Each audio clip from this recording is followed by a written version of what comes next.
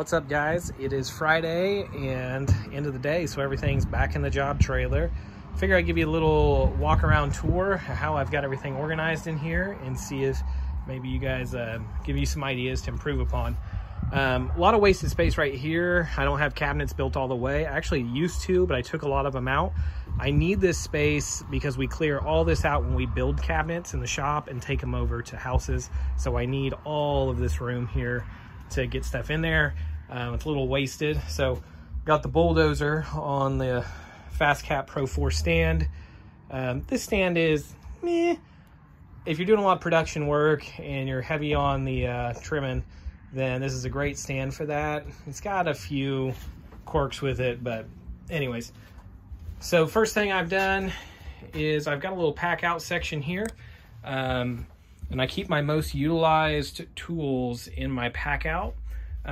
So drawers are the way to go because I can get to what I need. I haven't got them all labeled yet, but anyways, like obviously this one's nail guns, this one's drills and, you know, just routers and open them. Some of them are nice and I've foamed them out, but anyways, but most of them are not. They've just got common tools in them. So the great thing about the pack out is you can grab, you know, get what you want. I've got a lot of this kind of setup where you just grab the tool, utilize it, and throw it back. And what we would do is put what we needed in a pack out crate and just kind of tote it in and then throw everything in the crate. But when these drawers came out, we switched over to them because now, like, we're always using a drill, you know, and bits, and got all my drill bits, my oscillating tool here. This is like my most used case. So if I've got a job where it's a punch list thing and I just need to run and grab a drill, I can grab a drill.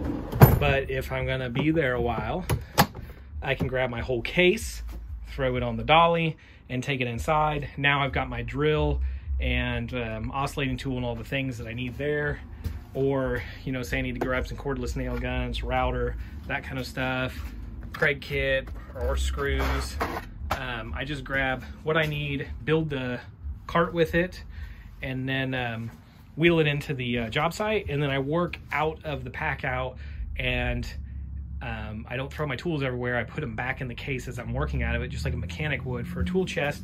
That way, when it's the end of the day, you just wheel the dolly back in here, and you can either put the cases back where they go if you're not going to be back, or you can just leave it here and strap it down and then wheel it in the next day. Anyways, I've got some cord storage there. You'll notice I've got some electrical up here and charging, and lots of chargers here, and just kind of wherever I can get them. Those all run off this Honda generator. It's vented through the floor so that it can run in here and not smoke you out. You can plug into it right there. Just got this little deal here to keep the ladder. But anyways, you can plug into it there on the front with that cord, or you can plug into their house, and then my air compressor is wired into this too. So you've got air and power right there off the trailer if the trailer is running, or if the trailer is plugged in to the house power. Either way, air compressor's right there. It's got a chuck where I can plug it in and runs this, and there's another one over there that I never use. But or I can just take the compressor inside. So just kind of some Festool cases here. I still kind of like Festool cases. They're really nice and lightweight, not super bulky. The Milwaukee cases are crazy heavy, empty, and they're really bulky, especially with all this overmolding on them. But no one has drawers as big as this. Honestly, if I were gonna buy a bunch of them, I would just get the 2-drawer ones. Not a lot will fit in these 3-drawer ones, except for like a couple of pneumatic nail guns, and very little stuff will fit on them well, so you might want to try them out.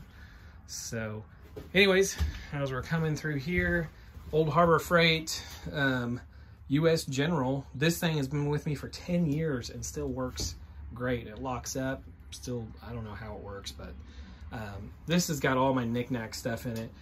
Some hand tools I don't use very often, you know, extra nails, 15 gauge, 16 gauge, 18 gauge, lots of impact drivers and drill bits. You know, everyone that's a craftsman or a woodworker gets those Christmas kits of drill bits, and it seems like I have 40 of them. So this is a place to put them all.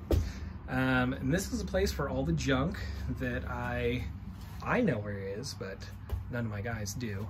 You know, just like spray paints, 2P10, stuff to touch stuff up, wood glue, epoxy, Festool miter gauge that I've just fell apart and never got to actually use. Mechanical pencils are a must. 0.09 lead. This is like the cheapo Pico pencil. This is where it's at. If you're marking with a blunt carpenter's pencil, get out of here. Festool vacuum and blower so we can blow off the job site when we're done. There's my legs to my Festool Capex. This one's the REB 120. I love this saw. It does really nice, and I love this stand. It sets up super fast, very lightweight. The stops on it are like money once it's all dialed in, and it's always dialed in. Like, really like this saw. It's the price tag. Is it worth it? Probably not. But we take this saw and set it up inside the house and use it to fine tune cuts after we've cut everything out in the garage, because it just makes a total mess. Yeah, I've got a vacuum and a couple vacuums, but I mean, this isn't, can't get it all. There's my coping jig there. This is like the best kept secret in the world, the coper. This thing works awesome. And this, anyone that you put a router in their hand, they can cope all your trim for you so you can start cutting it. This thing's money. Just an empty pack out crate. This is what we put like the miscellaneous tools and stuff in that don't fit in one of these cases. And I've got track saw, a couple different random cases with domino, sandpaper, yada yada yada, Craig jig, because I'm too lazy to pull out the other one. So as far as the trailer configuration, I've already told you I've got these deals right here are adjustable. You just take this off and you can move them around, and then you know, you've got your big tools in there that won't fit in one of the cases. Utilize all your space here. Flip this up. I got a little work table, and if you want to grab like some screws, there you go.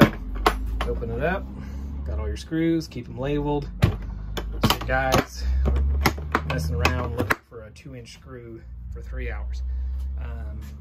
Miscellaneous, just masking tape, sandpapers, tape, some different, you know, spray poly and lacquers and stuff for touching up. You know, gotta have a little bit of everything. Knee pads, trash bags to clean up, and that's pretty much it. This one here's just got a bunch of clamps in it and random odds and ends, and I've got all these little storage bins. I really like these things because they actually lock and they won't flip open when you're going down the road. So I keep about every size screw, every size Tapcon you can imagine. I even keep a lot of plumbing stuff in here, but you never know when you're gonna hit a water line, and even a little electrical stuff from my old remodel days. Good place for all your clamps up there. I could use about 300 more clamps. And keep miscellaneous cabinet parts in this one. I've got my Craig set up in this guy. There you go, got the jig. I don't have any foam for it because I'm not rich. All the different size screws, got them labeled so everyone knows what they are. So anyways, and then I've got a 6-foot ladder up there, built that little shelf, got a little carabiner to hold it, a couple odds and ends up here on the top rack, and that's about it. Little redneck MFT table there. Just a piece of plywood with a bunch of holes drilled in it. You know what? I don't even use these style clamps, even though I have them, because I'd rather just clamp on the edge. So save yourself the headache and don't drill a bunch of holes, but put you some handles in there, because that will be utilized. Hope this video helps you guys figure out your trailer, and good luck.